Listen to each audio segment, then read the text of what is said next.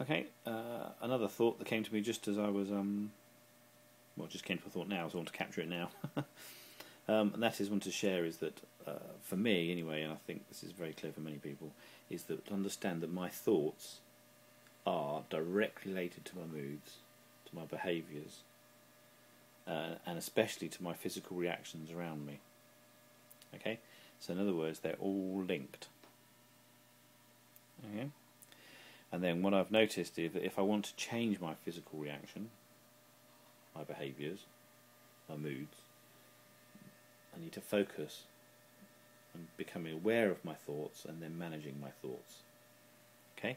So if I manage my thoughts, that has a much greater influence on my physical reactions, behaviours and moods. Yeah? So if I don't like my mood, I go back to my thought. If I don't like my behaviours, I go back to the thought. If I don't like the physical reaction, I go back to my thoughts. Okay? And the idea is the first of all thing is to become aware of my thought, and then to make a choice in how I want to manage my thought. Okay?